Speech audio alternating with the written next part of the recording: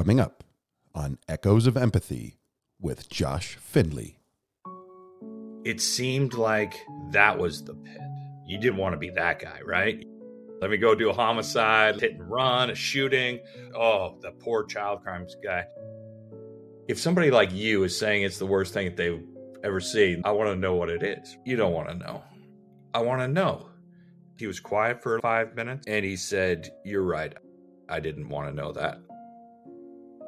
Attorney called me and we're discussing a case. I'm discussing the probable cause. I look over and she's looking at me like, "What in the hell are you talking about?"